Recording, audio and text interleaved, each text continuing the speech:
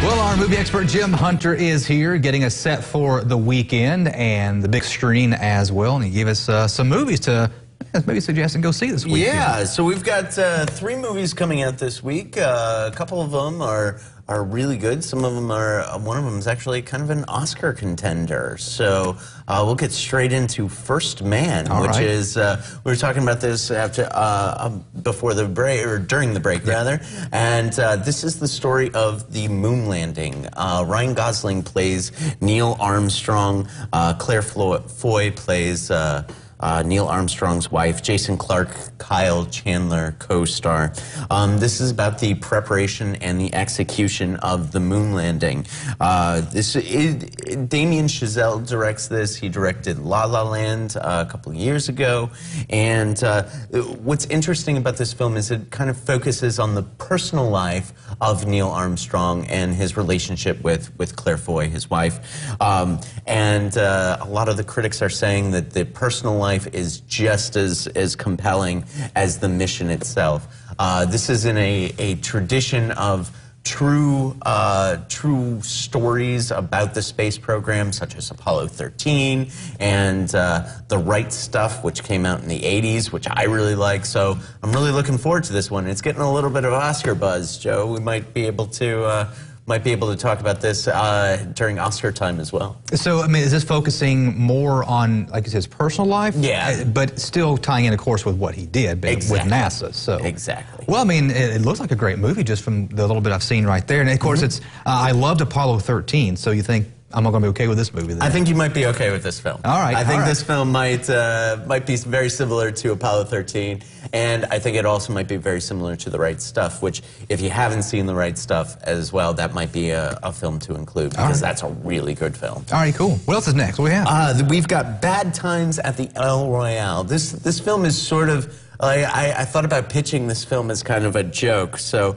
a cleric, a soul singer, a salesman, 2 sisters, and a drifter walk into a hotel, and this happens. This is directed by Drew Goddard, and it stars Jeff Bridges, John Hamm, Dakota Johnson.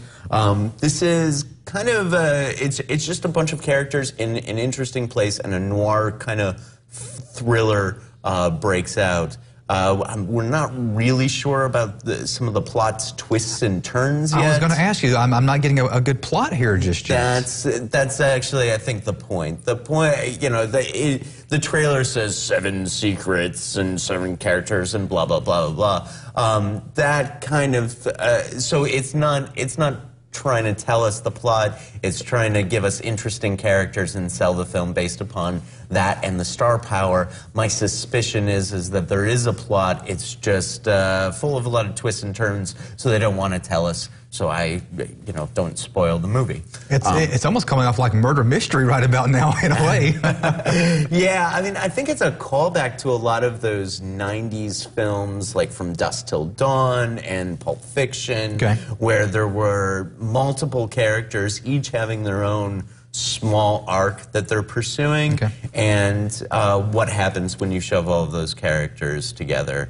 There was another film called Things to Do in Denver When You're Dead that's very, very similar to that. That's the impression that I'm getting. This gets 76% on Rotten Tomatoes, so a lot of critics are recommending it.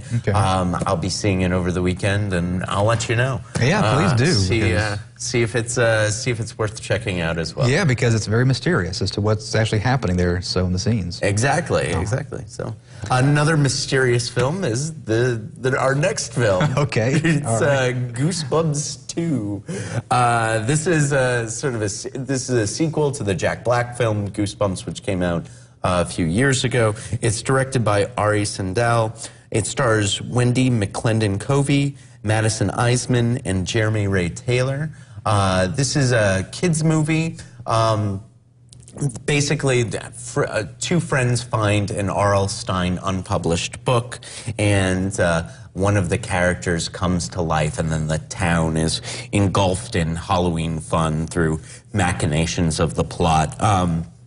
What we're hearing about this is it's goofy and thinly plotted, But it might be enjoyable enough for kids. Well, I was going to say, I mean, that makes sense. It's a Goosebumps. Right. So, I mean, it can't be too intense by any means. It has to keep the Goosebumps theme going on. Yeah. And there is a question about whether or not Jack Black appears in this film. He was in the original Goosebumps. Yes, right. We're not sure whether there might be surprise Jack Black. He was in a film called The House with the Clock on Its Walls. Correct, yes.